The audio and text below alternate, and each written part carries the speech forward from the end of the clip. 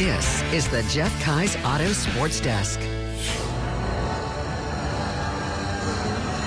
It may be 10:25 at night, but it is a beautiful day as Bono is singing here in the Visions Veterans Memorial Arena as the Black Bears are your 2023-2024 FPHL Commissioner Cup champion. And I am joined by the Director of Public Relations and Broadcasting, Brooks Hill.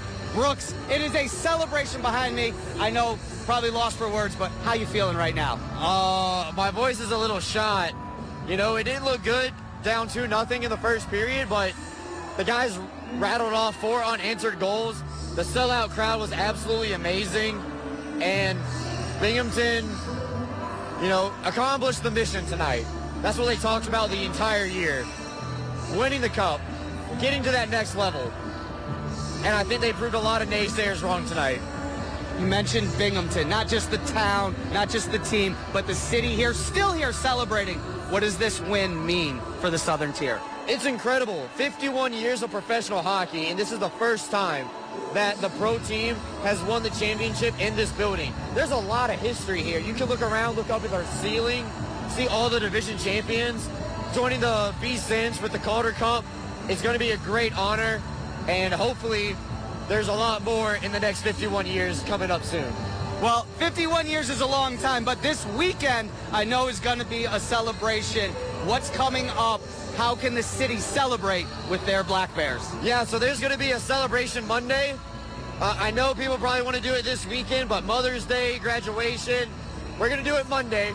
All the details are still being finalized, but if you follow the Black Bears on social media, that's your best bet to find out the information. Sign up for the text alerts, email, Facebook, Instagram, Twitter, all that. We're going to blast it out so everybody knows what's going on. Brooks, thank you so much. Go celebrate, go enjoy the Black Bears, your 2023-2024 FPHL champions, but not the only team in the city in postseason play right now. The Binghamton Bearcats taking care of business in lacrosse and softball. We had to earlier this afternoon, and all of the highlights from Binghamton. Bearcat faithful in New Haven for the historic program First BU, hanging with the Bulldogs for the entirety of the first quarter. Kristen Scheidel here scoring the first NCAA goal in program history. Bearcats and Bulldogs even at 1. Scheidel again a few plays later would put another one in the back of the net. BU down just 3-2 after the first. Yale would start to pull away, though, in the second. Bulldogs going on a 6-goal run before Emma Bloshme answers. And then off the set play, senior Madison Murphy puts a cap on her Binghamton career with a goal in NCAA play. The Bearcat season comes to an end, but not before setting program best for wins and longest consecutive winning streak. A round of applause deserved for the 2024 Binghamton Bearcats. BU softball taking on top seed U Albany in the America East semis. Top first, 2 on for Emma Lawson.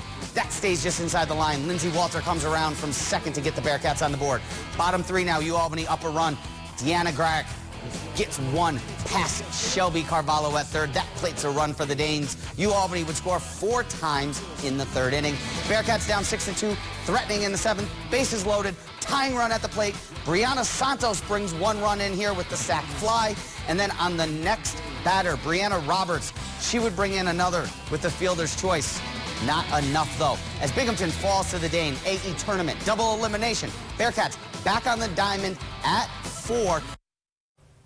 That's going to do it here for us at 10. A huge congratulations to the Binghamton Black Bears. We were so excited for this win. We're so excited to celebrate them on Monday. Thank you again for joining us here on the CW. We have more news for you at 11, so make sure you stick around. Have a great night.